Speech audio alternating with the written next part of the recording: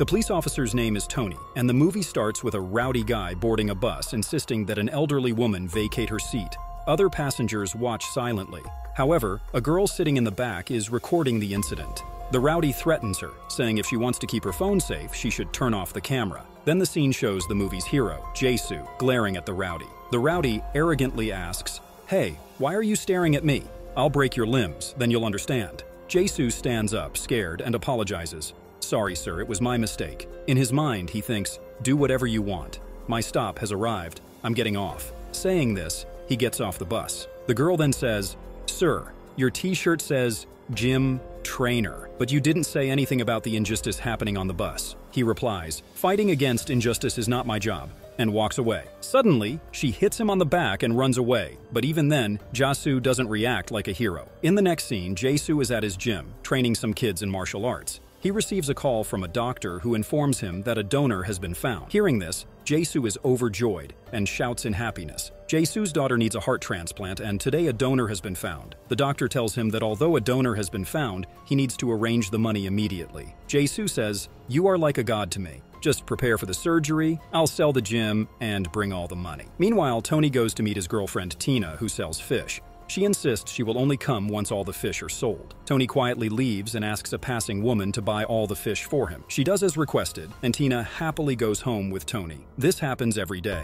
Now, Jae-soo is taking a bath, and his daughter, whom we'll call Chutki, is hitting a stuffed toy. She seems to have a passion for fighting, but Jae-soo has strictly forbidden her from jumping around because her heart is weak. When Jae-soo comes out of the bath, she stands quietly. "What were you doing?" he asks. "Nothing, Papa. I was just standing here quietly," she replies. But Jae-soo knows better and scolds her. "How many times have I told you not to play like this? Your heart is weak." She becomes sad, but Jae-soo consoles her. "Once you have the operation, you'll be fine, and then you can play as much as you want." This cheers her up, and Jae-soo gets her ready for school. A few years ago, Jae-soo's wife passed away, and since then he has been taking care of his daughter alone. He takes her to school, but she starts running. Jae-soo tells her to walk slowly, holding his chest, and she walks slowly. An angry man comes to the police station and shouts at Tony, "How many days has it been since I filed the complaint, and you still haven't found my dog? Is the police sleeping?" Tony calmly replies, "Sir, please give us some time. We will definitely find your dog. We will definitely find your son. Your dog." That night, Tony goes out to search for the dog. He reaches a place where some men are kidnapping girls. Tony follows their car into a tunnel but finds Jae-soo standing there. Tony says, "I need to check this car." But Jae-soo says, "Look, I'm a gym trainer. I'm not who you think I am." Saying this, he drives off. The next day, Jae-soo drops Chutki at school. Tony sees her going into a building instead of the school, but decides to follow Jae-soo, as that's more important. Tony takes a photo of Jae-soo's car in front of the gym, but Jae-soo scolds him, "What are you doing near my car?" Tony leaves without saying anything. Later, Tony is buying something at a supermarket when he sees some men from a club who were kidnapping girls last night. He thinks of following them, but misses their car. That night, Tony and his friend Michael are drinking outside when Tony drops his apples. Jae-soo, who is passing by with his daughter, doesn't help. Tony tells Michael, "Look how arrogant he is. I think he's involved in some illegal activities. I keep seeing his car around." Michael, who is also a police officer, says, "I know him. He's a good person who runs his gym and doesn't interfere in others' matters." That night, Tony goes to the supermarket to wait for the gang. He sees Jae-soo talking on the phone near the club. Tony follows him, but hears a girl's scream. He leaves Jae-soo and goes in the direction of the scream. He sees the club members beating a girl, and she throws her mobile into the bushes while getting beaten. Tony realizes there must be something important on that mobile. He secretly takes the mobile. Tony and Michael connect the mobile to a computer and find out that the gang has kidnapped many girls, and this girl has recorded their video. They were torturing that girl, and meanwhile, Tony received a call. Tony wanted to buy a house, and today he was supposed to get the keys. He went to get the keys and was very happy. Michael called him to a parking lot where some evidence had been found. Tony also went there. It shows that Jae-soo bought a toy for his daughter,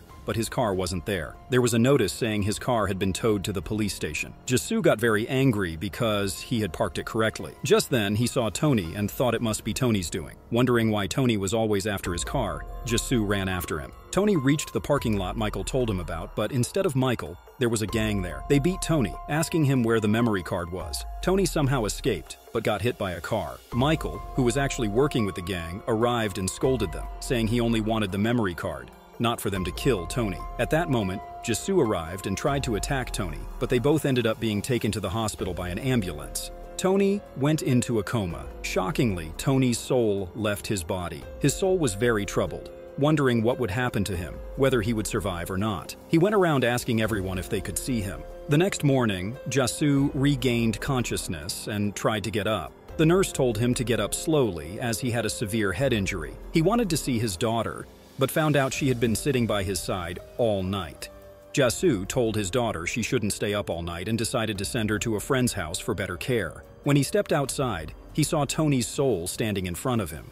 Startled, Jisoo ran away, realizing he could see Tony's soul. Tony's soul kept asking if Jisoo could see him, but Jisoo got angry and threatened to break his face if he came near him again. When Jisoo pushed him, his hand went through Tony's body, making Jisoo scream, "Ghost, ghost." When he regained consciousness, Tony's soul was still there. Jisoo asked the nurse if she could see the man in front of them, but she said no one else was there except them, suggesting his head injury might be affecting his mind.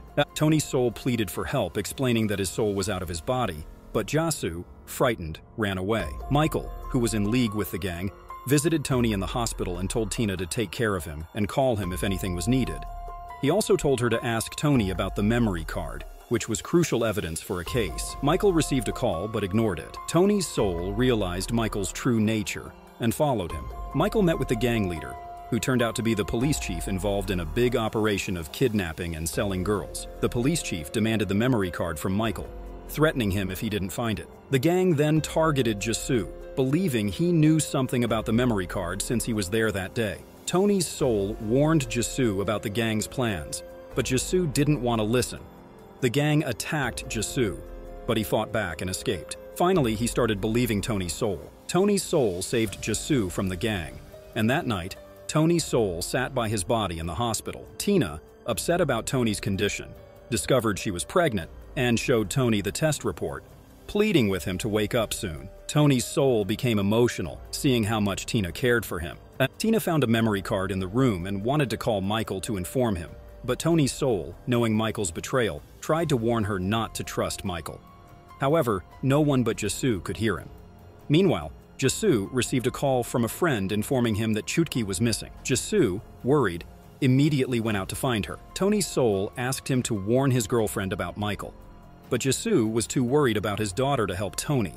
Jisoo searched everywhere, but couldn't find Chutki. Tony's soul told him he saw her entering a building near the school. They found Chutki unconscious in the building, having fainted due to chest pain while drawing. Jisoo rushed her to the hospital, where they were told she needed immediate surgery to survive. Devastated, Jisoo felt helpless. Tony's soul sat by him, sharing his sorrow. It starts with a flashback of Janggu. Until now, Janggu was shown as someone who didn't help others, but the reason for this is revealed in the flashback. One day, Janggu was traveling with his family early in the morning before sunrise. On the way, he saw an overturned car. Janggu immediately stopped his car and ran to help. He saved one man but felt there might be someone else inside the car. As he tried to rescue them, a truck came from the opposite direction and crashed into Janggu's car. Although Janggu had parked his car on the roadside, his wife died in the accident, and his daughter's heart was damaged. In the present, Janggu says that if he hadn't helped the passenger in that car, his wife would be with him today, and his daughter wouldn't be in this condition. Since then, he stopped intervening in any situation, even to help. Tina gives Michael the memory card, and Michael is deeply saddened by Tony being in a coma. He is also angry with the police chief and his gang because they made Tony a living corpse for a memory card. Tony tries to punch Michael but hits a nearby dustbin instead, causing it to shake. Tony, who couldn't touch anything, managed to move the dustbin. As he used all his strength, his heart rate started changing. The doctor tells Tina that Tony's condition is getting worse every day. Hearing this, Tina becomes very sad, remembering the happy moments spent with Tony. Tony follows her, and suddenly, a gang abducts Tina, leaving poor Tony unable to do anything. Meanwhile, Janggu is worried because he doesn't have money for his daughter's surgery, and the donor's heart has been given to someone else. Tony seeks help from Janggu to save Tina, but Janggu says nothing. Tony leaves in despair, but then Janggu stops him and agrees to help. Tony had noted the car's number, and through it, they locate the car and its location. The police chief had tied up Tina there. Michael, who blames the police chief for Tony's condition, refused to give the memory card to the police chief. So, They kidnapped Tina to threaten Michael and get the memory card back. Tony, his friend, and Jang-gu arrive at the harbor. They press a lever to enter, but snow starts falling, indicating it is the wrong lever. Tony finds Tina in a room along with other girls kidnapped by the police chief. Tony informs Jang-gu, and they fight the police chief's men, freeing the girls. One of the police chief's men escapes, and Tony follows him to the police chief's location, informing Jang-gu. Jang-gu beats the police chief severely, and then the police arrive and arrest Jang-gu because the police chief is their senior officer. Michael brings crime department officers there. Feeling guilty for Tony's condition, Michael surrenders and gives the crime department information about the police chief's illegal activities. The police chief points a gun at them, but Tony's spirit sees a dustbin and remembers moving it that day. Using all his strength, he tries to press the lever multiple times and finally succeeds. Snow falls on the police chief, and Jang-gu beats him up. The crime department officers arrest the police chief and his gang, saving Tina and the other girls. Tony thanks Jang-gu for saving Tina and asks for one last favor, to take his girlfriend to a house he bought for her and give her the keys. Jang-gu gives Tina the keys and tells her to close her eyes. When she opens them, she sees Tony's spirit. Tony tells her that he doesn't want to leave her, but fate can't be changed. He asks her to take care of herself and their child, and to seek help from Jang-gu without hesitation. He tells her he had dreamed of a happy life with her, but his dreams shattered suddenly. He assures her that even after his death, he will always watch over her. At the hospital, tears fall from comatose Tony's eyes. Although Chutki didn't get a heart donor, the doctors decided to transplant Tony's heart into her, and Tina agreed. A heart specialist is called for the surgery. Jang-gu recognizes the doctor as the man he saved from the car accident years ago. The doctor also finds Jang-gu's face familiar and asks if they have met before. Jang-gu tells him that he saved him from a car accident a few years ago and called an ambulance. The doctor remembers and thanks Jang-gu for saving his life. I remember that when I regained consciousness, I asked everyone who had saved me, but no one mentioned anything about you. By the way, who is that girl undergoing the operation? Jasu says that she is my daughter. The doctor says, now she is not just your daughter, she is also my daughter. Don't worry at all. I won't charge a single fee for this surgery, and you don't need to worry about the money. Saying this, he goes into the operating room and successfully saves Chutki after performing the surgery. For all these years, Jasu had been blaming himself for not being able to help, thinking that if he had just focused on his work that day, his wife would still be alive. But today, in real life, days go by, and one day, Django is on a bus when the same troublemaker is harassing another elderly person. This time, Django stands up from his seat, but the troublemaker thinks he won't do anything. The troublemaker even says, "Hey, what's up? Has your stop arrived? Get out." Jasu replies, "Yes, my stop has arrived, but your stop has also arrived." And then he beats up the troublemaker on the bus and throws him out. All the passengers cheer for Jasu.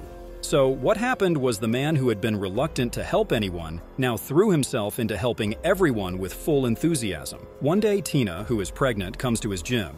As soon as she sees Chutki, she hugs her and shows her a drawing where she has drawn Tony, Tina, and their little baby. Then, Tony hears Chutki's heartbeat and realizes, oh, this is Tony's heartbeat. Hearing this, Tina gains the courage to believe that Tony is with her.